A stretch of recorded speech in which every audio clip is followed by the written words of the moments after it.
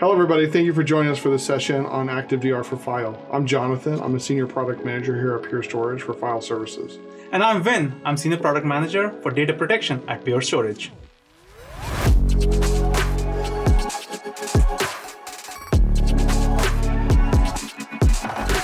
Pure is a very customer-driven organization, and the story of ActiveDR is quite unique. This happens when my team was working with a financial client in New Jersey.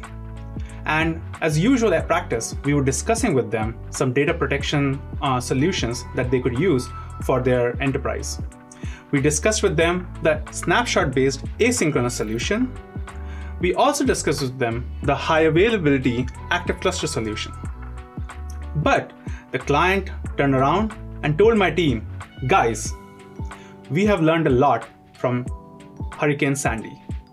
Now my data centers sit in New Jersey and Dallas.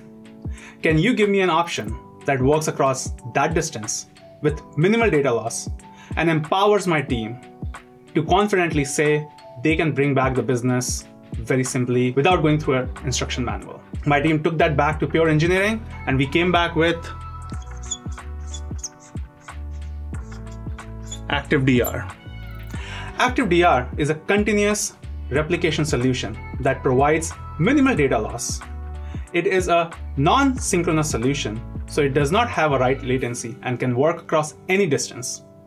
And we built it from ground up to make failover and failback very simple in just 2 commands. The first prerequisite for any replication solution is to have 2 flash arrays. So in this example, I have flash array 1, which is, let's consider our prod site, and flash array 2, which is our DR site. You just need to make sure that these are connected over a replication connection. Okay. Once we have that much, all I tell my customers is to prepare for DR, remember to do CPR. And it's an easy way to remember the setup steps. C stands for creating a pod. So in this example, we have pod 1, which is on the prod site. And pods are nothing but a logical container to group and hold the objects that you want to replicate together. The second step is to put the objects in this pod. So in the block world, let's say we want to replicate volumes.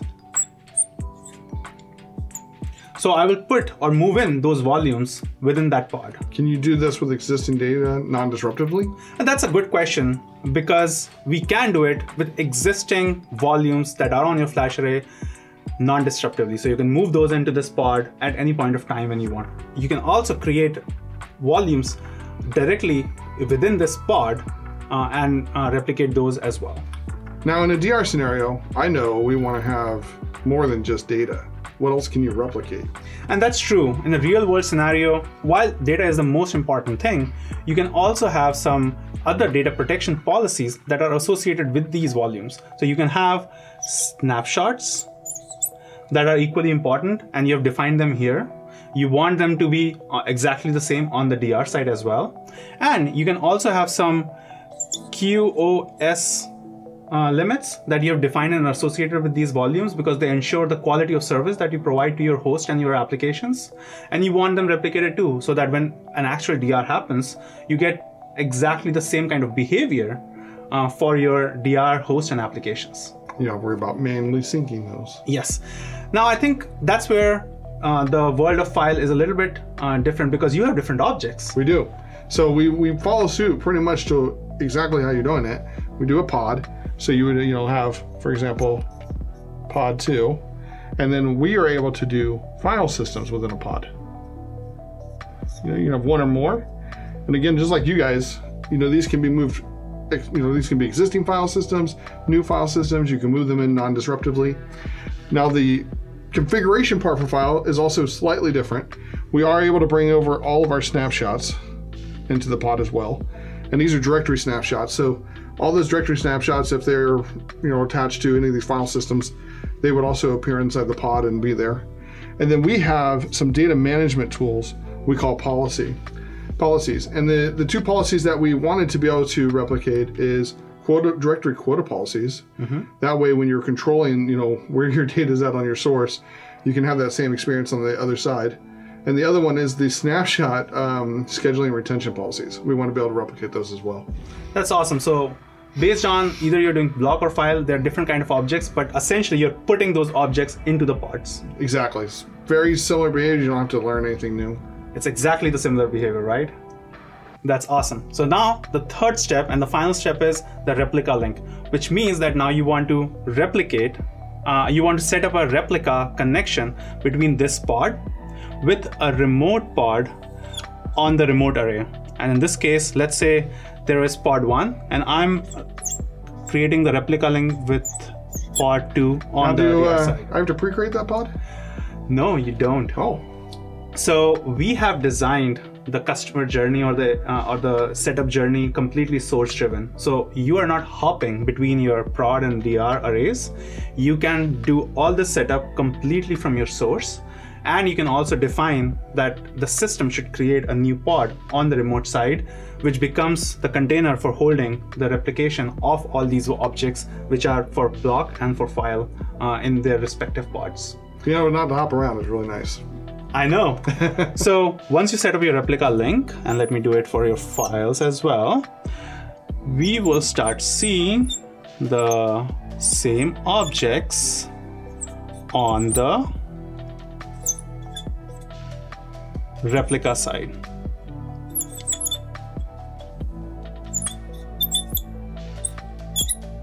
And that's it. You have essentially executed 3 steps to set up a real DR solution for your environment using these 2 flash arrays. So earlier you asked me why we chose ActiveDR. This is one of the main reasons. It's so simple to configure. 3-step setup and you're ready to go and it's replicating. Now I don't have to do any schedules, right? You don't have to do any schedules because it's continuous. I don't have to prioritize pods. No, you don't have to prioritize pods. You don't have to do any scheduling. Once you set up this replica link, the system takes care of continuously replicating the changes coming from prod, shipping them to DR. So now we can truly say that ActiveDR has been extended to file. And you can also say that for protecting block and files, if the customer wants to prepare for DR, they just need to do CPR. And they can have unified replication. Oh yes, that's awesome. Thanks for going through that with us. I think the next thing we want to talk about, here today is that we want to talk about the situation where things have gone bad, and we're going through the disaster. How do we fail over? How do we re-protect, and how do we fail back?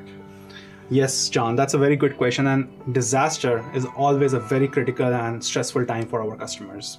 And we wanted to make sure that we can give enough, that we can empower our customers to say confidently that they're ready for such an unfortunate event.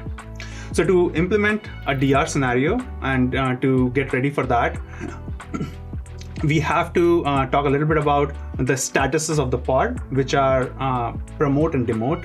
So when a pod is in read-write access, it's in... I'll give you a marker. Thank you. It's in a promoted state. And when a pod is accepting reads only, it's in a demoted state. Okay. And the flow is happening of changes from prod to DR. Now, in case there's a disaster, essentially, let's say you lose your flash array 1 that's on your prod side. Now, nothing on this side is available anymore. And all you have is your flash array 2. What you will need to do is go to your flash array 2 and change the status of this pod from demoted to promoted. And that's one single command. Once you do that, this pod, and for that matter, this pod as well, will become read-write accessible. At that point of time, you'll connect your host here and spin up your applications. Connect to this flash array, to these interest of volumes and file systems, and start your operations back on. And we can pre-connect host here, right? Yes, you can pre-connect host beforehand as well. So you can have kind of a warm DR in that sense. Yes, a cozy warm DR. Cozy warm DR. Awesome. All right, so now we have failed over. The second scenario would be that you have your prod coming back online, maybe after a day or maybe after a week. At that point of time, you would have gotten all the changes for during that time on your DR side. So you need to bring back your prod to that consistency level. what you need to do for that is, once the prod FA1 comes back online, and I'll give that back to you. Yeah. When that comes back online, you can change the status of this pod from promoted, because it was in promoted state, into demoted state. And once you have the setup from promoted and demoted between these, the flow of data changes. Okay. So at this point of time, this will become kind of your primary, so as to speak, to start shipping changes from here to here. And that way, you are getting two things. One, you're able to bring back your prod to the same data consistency level that it lost during the time it was down. Okay. And also, you are now reprotecting your DR side, because during the time, if your DR is operational and something goes wrong, you didn't have anything again to fall back on. So now you have a reprotection of your DR side too. So that's where the reprotection comes in. I think the final and the most ideal state is that it has been some time since the DR happened, and the customer operations are coming back to a more natural and ideal state, and they're ready to now turn back on their prod as a real prod with all the applications. Let's assume that by that time, with this flow, both the pods are at the same level of data because of replication. Then what you need to do is go to the prod, change this from demoted to promoted. Okay. And change your DR pod from promoted to demoted. And that way, just the two commands, and you're flipped the direction of replication again. And now this is your, again, the prod primary, and this has become your DR secondary. And the flow of information again starts happening from your prod to your DR. Yeah, I think this is actually one of the parts I liked, is that you don't have to manage this replication connection. And that's what we wanted from our customers as well, is that they don't have to worry about like trying to figure out which direction the thing. All they have to worry about is where they want to have production at, and what they want to do at that time. So I think it's really important that we did that automatically for them. That's true. And this kind of makes it very easy and gives the confidence to the storage administrator that they'll be able to face the stress and the challenge during a disaster recovery. I love this whole thing about the DR.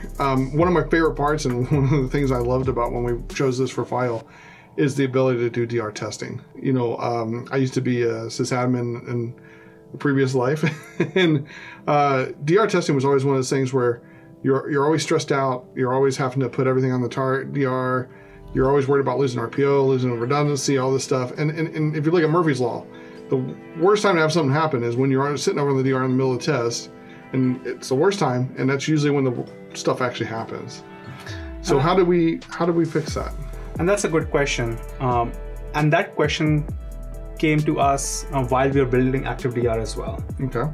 Because there are actually financial institutions that have to comply with certain regulations to do this kind of disaster recovery testing at least once in a year. And they can span to a day or a week. Very stressful, cumbersome, and risky during the testing phase. So what we have done is we have built in a workflow which accommodates that scenario. And what that would look like is, let's say this is your scenario of your ideal state. You have prod DR, data replicating from your prod to DR. This pod is in promoted state, this pod is in demoted state. All you need to do is go to your DR and change the state of this pod from demoted to promoted. Okay. Now at this point of time, because promoted means read-write, this pod becomes read-write ready. And now you can spin up your apps on the host on the DR side, start doing your reads and writes, and start testing your DR. Does that stop replication? Exactly, it doesn't. The cool thing about this is, at this point of time, while you're rewriting from your DR site apps, your changes from prod are still being shipped. And the pod is taking care of just hiding them, putting them behind the scenes, not surfacing them to you, because it doesn't know what's the intent right now. Mm-hmm. It just assumes that you are doing some testing.